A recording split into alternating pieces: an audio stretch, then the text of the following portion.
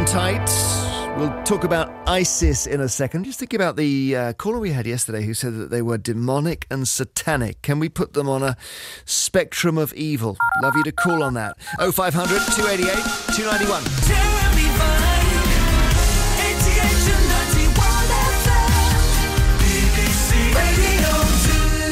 Now, yesterday we were discussing Islamist militants in Iraq. But are these Sunni Muslim extremists, ISIS, in a different category of evil? How do they compare to the mass murderers of the past? Where do they stand on the historic spectrum of evil? Can you even put them on it? Do we have to go back to the Nazis to find anyone as wicked as this lot? 0500 288 291. Do call us 0500. I said the number. Email vine@bbc.co.uk. John in Hertfordshire emails, when I hear people talk about ISIS, how they've not seen such brutality since the Nazis. Let's not forget Pol Pot and the Khmer Rouge in Cambodia in the 70s when they murdered 2 million. The similarities with ISIS are shocking. We're looking at the spectrum of evil. We're saying, are this lot the most wicked lot we've seen since Hitler's gang? 12:30.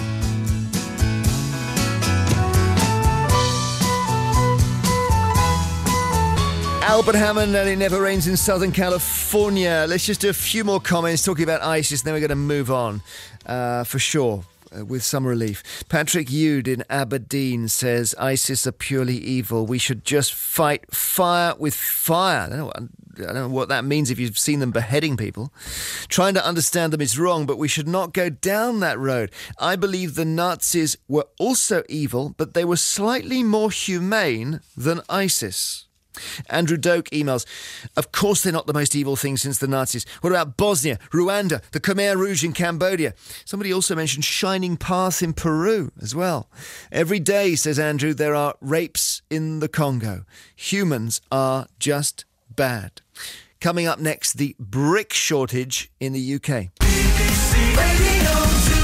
How bad is the national brick shortage? Why do we need bricks anyway? Can't you build a house without them? Haven't they got clever ways of just bringing a truck with a wall and dropping it there? The noises you can hear are from John White, a bricklayer. John, hi.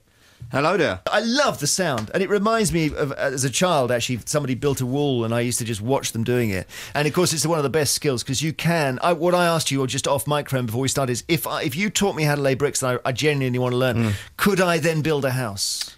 It depends how long we're talking. You know, well, give it a year. I think we're pushing it. At what point would I use a plumb line? Plumb line? No, we don't really use plumb lines anymore. I thought you had to drop it from a piece of string. Ooh. Not nowadays, yeah. No, lasers now. A laser? Yeah. This conversation about bricks in the meeting is the longest conversation we've had for years on any story.